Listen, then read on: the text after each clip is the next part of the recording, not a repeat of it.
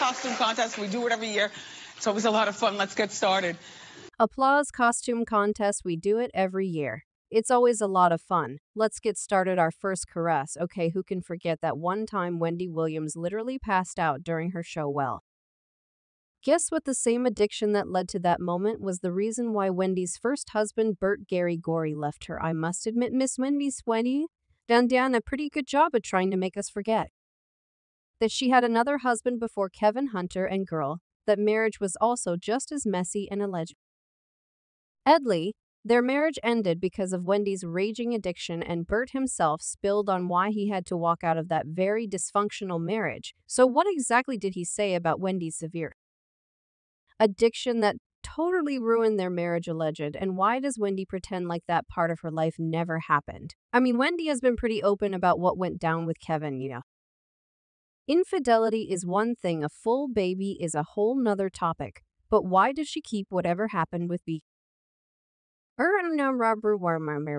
It's because Bert has so much to expose about her that caused her the first marriage anyway. Based on what I could dig up about Bert, he was, or still is a sales and marketing expert based in Charlotte, North Carolina, and he has been the president of G2 Marketing, which is a digital marketing business, since 2010. As for how he met Wendy, he was working at KISS FM at the time when Wendy was an on-air presenter. They started hanging out, and eventually their casual get-togethers developed into a romantic relationship, and they even got married. Allegedly, tension, misunderstandings, and fights occurred between them, and after only 5 months of their marriage, Bert and Wendy began to live apart, and then they divorced in 1995 after only 1 year of marriage. Also, do you find it strange that it was left out of Wendy's biopic? I mean, how does one omit their first marriage from a biography that is supposed to detail significant occasions in their life? Wendy sort of reveals why she refuses to go into detail about her first marriage, saying, "Yeah, I'm skipping over my first husband. He was just a rebound after the disaster with Eric B. It was a start of marriage that lasted 5 months, and frankly, it's not interesting enough to talk about." Well, clearly, there's a lot to say about her relationship with Bert, even though Wendy insists that there's nothing interesting there. Get this, the only time Wendy talked about Bert was when she wrote about him in her autobiography, Wendy's Got the Heat, and she referred to him by the pseudonym Robert Morris.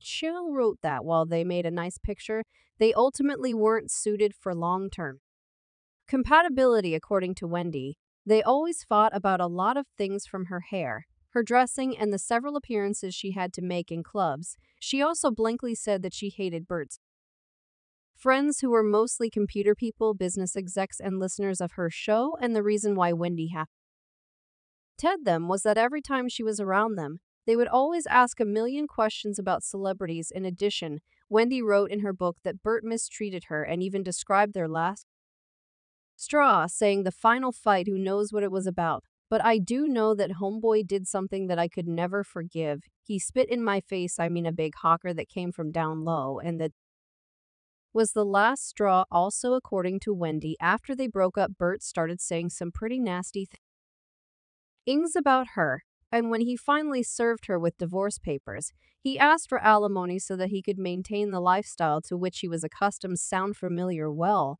that's because Wendy pretty much went through the same thing with Kevin. Well, that's Wendy's side of the story, but let's just say that Bert had a completely different reason as to why their marriage ended. Okay, when Wendy went to rehab in 2019, Bert opened up in detail about what really went down during their marriage in an interview with Radar Online. This was also around the time Wendy revealed that she had been living in a sober house for some time now, and even today and beyond. "I have been living in a sober house. I am driven by my 24-hour sober coach back to a home lights out by 10 p.m. So I go to my room and I stare at the ceiling, and I fall asleep to wake up to come back here to see you. So that is my truth." Before that, Wendy had also passed out on national TV. That was not a stunt. I'm overheated in my costume and I did pass out, but you know what, I'm a champ and I'm back. As for what Bert told Radar Online about Wendy, first of all, he denied the claim that he mistreated Wendy, and even said that other than the addiction that strained their marriage. Wendy allegedly cheated on him.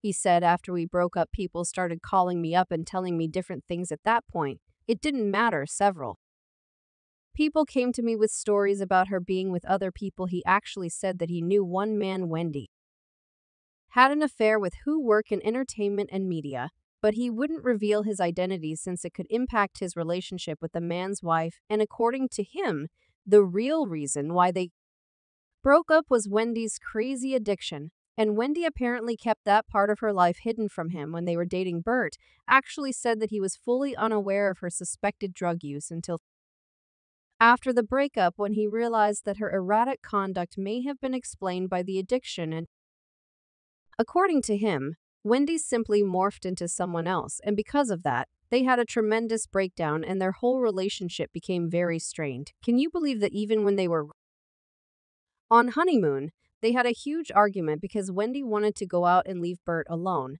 and he suspected that it was because of her drug use. Well, those who have followed Wendy over the years know that what Bert was revealing wasn't new, and that she has really struggled with her addiction. In fact, Andy herself has been pretty open about her struggles with addiction and recovery journey. It was a functioning addict. I report to work on time, and I'd walk in and all of my coworkers, including my bosses, would know, but instead of firing me, you say, I would grab my headphones and arrogantly walk in the studio and do it on fire me because I was making ratings. Unfortunately, with everything going on in her life, Wendy relapsed and Wells Fargo even froze her accounts in January 2022 over concerns that he was of unsound mind, and the bank suspected financial exploitation, dementia, or undue influence, and Wendy did speak out about the incident herself. My thing is that I've been asking questions about my money, and when I began asking questions about my suddenly Lori Schiller has got no response regarding my money.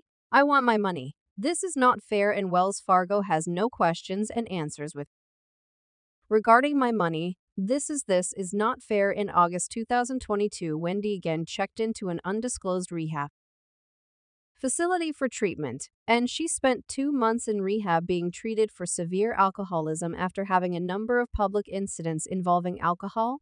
Allegedly, she never wanted to stop drinking, and the people around her in New York allowed her to do just that. And after staying at the facility for 2 months, she said she felt better than ever. However, months later, the Sun reported that Wendy was admitted to the hospital but was released briefly, and then went right back in a day later. She also canceled her appearance at the Atlanta Women's Expo that was supposed to be held on April 6, 2023, leading fans to conclude that she was clearly not okay. Other than that, both Wendy's brother Tommy and her son Kevin Jar have both expressed concern over Wendy's health, meaning that she's probably not any better. Well, according to Wendy's first husband, Bert, it was because of the addiction that the marriage ended. Of course, there's also the possibility that the reason why their marriage ended, just as Wendy stated, was that he was mistreating her. But I would love to know what you think about Wendy skipping over her first husband like he never existed. Do you think they got divorced because of her addiction or because he was mistreating her? Let me